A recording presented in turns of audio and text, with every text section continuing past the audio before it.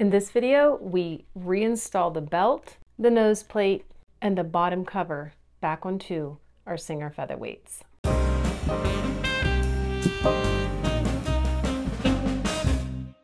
The parts you will need for this step of the restoration are a belt. This belt is the one I like the most. It is from the Featherweight Shop. It's their super belt. I never have any issues with it, so it's my go-to belt for a featherweight. Your nose plate. You will need the nose plate and the thumb screw for the nose plate. We need this back on before we start sewing because we need the thread guides here in the nose plate. And finally, your feet. These are replacement feet. You can find them in lots of different places. These are from the Singer Featherweight Shop. Sometimes they have black ones, but sometimes all I can get are the gray ones, which is fine. So let's start with the belt. So the first step to reinstall the belt is to remove the hand wheel. We needed it on while we were reinstalling other parts to the featherweight, but now we need to take it off. So if you're here just to learn how to replace a belt, this is essentially what you would do. We first need to remove this stop motion knob here, and that is done by removing this little screw right here. And we're going to go ahead and take it all the way out.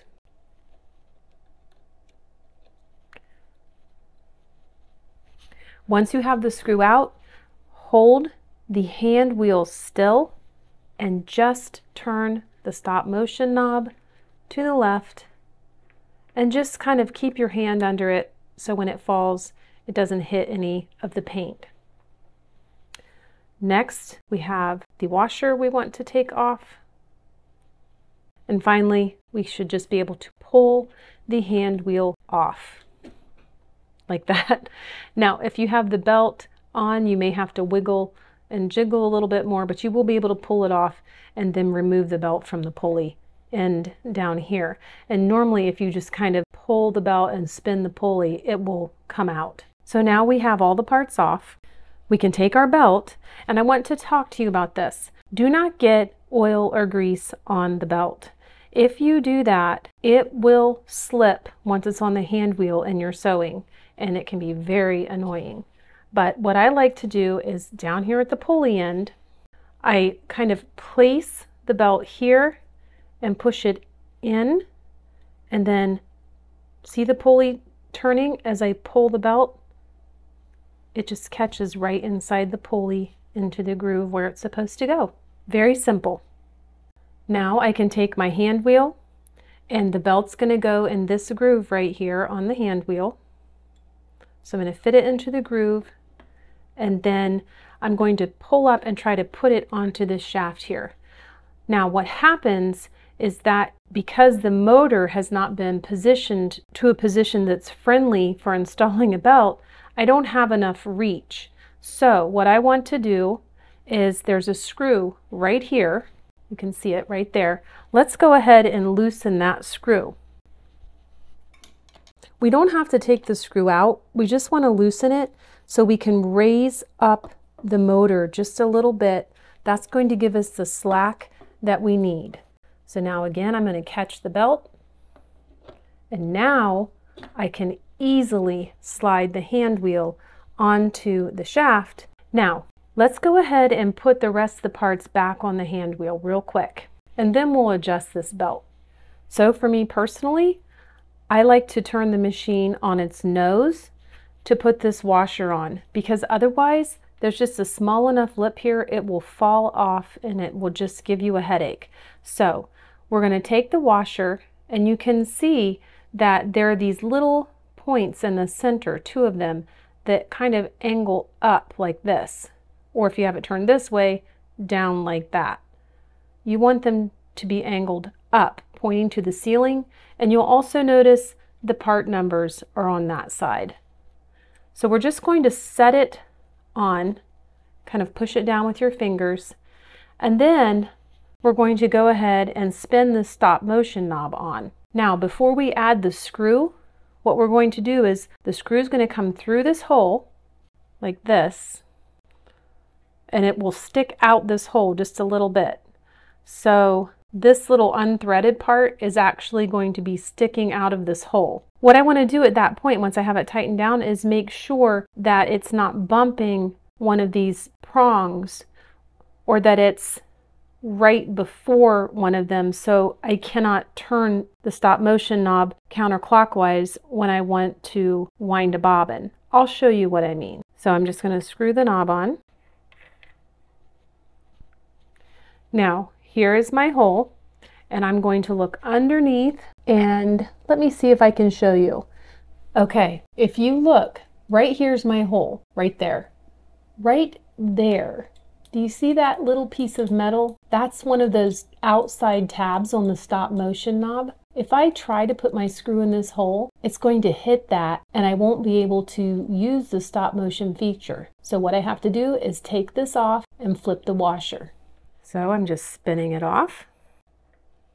I'm going to pick up the washer and I'm just going to spin it around halfway, like that.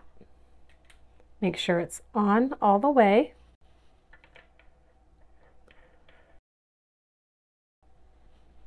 And now when we look, I can see the hole, but there's no metal tabs in my way. Now I can add the screw back. And it's just so much easier if you put it up on its nose. So I want to tighten this down all the way. Now, final check.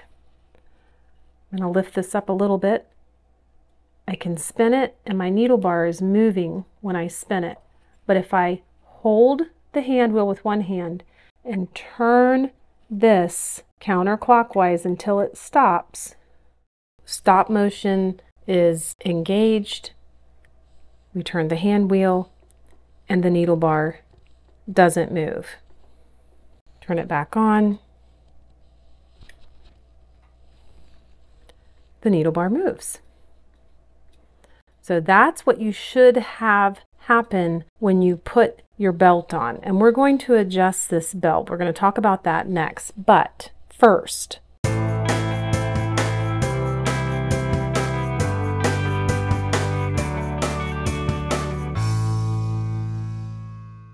I've been having trouble with this machine, and the stop motion feature is not always working as it should. Right now, it is. So I think what I'm going to do, I am going to replace the collar that the hand wheel fits onto, and I'll try to save that for a different video outside of the restoration series. But this stop motion feature is what you should have when you wind your bobbin. That's what you want because the needle bar doesn't move, but the bobbin winds. But in this case, I've been fighting just to show you this, which is hopefully what you have on your machine. So I'm going to disengage the stop motion feature. Needle bar moves. This is when we're sewing.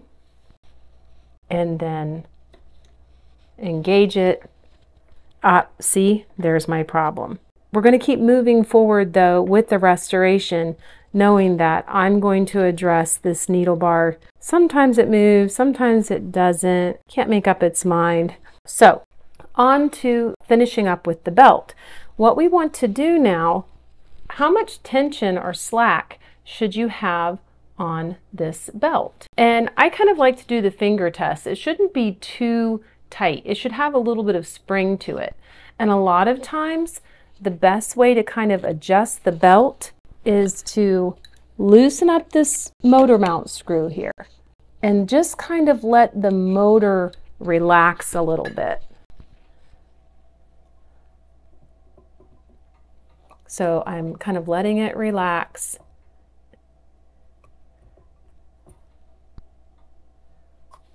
I'm going to bring it down a little bit further. Now this is starting to get a little more taut as I pinch it. I kind of like it a little bit more relaxed. So I'm going to kind of raise the motor up here in the mount. And I'm going to tighten that motor mount screw back down. I like that. These belts are very grippy. It doesn't need to be super duper tight and stretching out the belt. Let's see if it's going to play. with me or if it's going to keep giving me trouble. The stop motion is engaged, so my needle bar shouldn't move. And it's not right now. But I'll tell you what, it was giving me some trouble before. So I don't think I'm done with this hand wheel. So we have the belt back on the machine. And remember, when you put it on, you don't want it to be super, super tight. You want there to be a little bit of relaxation here. And normally just loosening your motor mount screw right here and kind of letting it fall and hang into place is the best way to do it. If when you start sewing, you start noticing slipping, then maybe you need to loosen it or tighten it. But normally just kind of letting gravity do its work, it will kind of tell you right where it wants to sit. So now we can put those feet back on. So we have our 4 little rubber feet here and these screws. And this is pretty easy peasy. I like to take my screw and push it into the foot first and then situate it into the hole and tighten it up. And if you clean up these screws, they should go in no problem. These are the ones that tend to get rusty out of all the screws on the machine. The feet screws are the worst. So a little bit of sandpaper over the top and a little bit of rust remover, and look how nice they come out. Now we can also go ahead and put on the bottom cover if we want. Putting on the bottom cover, it's very simple. I filmed this and my microphone wasn't plugged in, so I missed the part where I stuck this on, this felt liner for the bottom of the drip pan. But I think if you've gotten this far, you're very smart and you can figure that out yourself. I like to buy the ones from the Featherweight shop that have this peel away paper that exposes a sticky back. They just stay in place. You can make these out of felt yourself if you want and find a different way to stick them down. If you're using one of the ones from a Featherweight shop, just be careful. Really line it up and position it exactly the way you want it, because they are very sticky. And so once it's down, it's kind of down and it's hard to adjust the placement. So we have the pad on.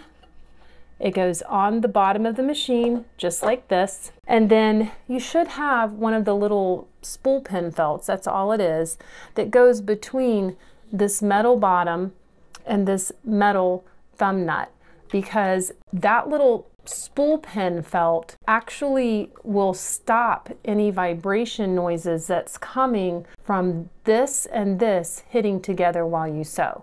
So if you don't have one, you can find spool pin felts, very inexpensive. Doesn't matter what color it is, just stick it on there and that will help with sound.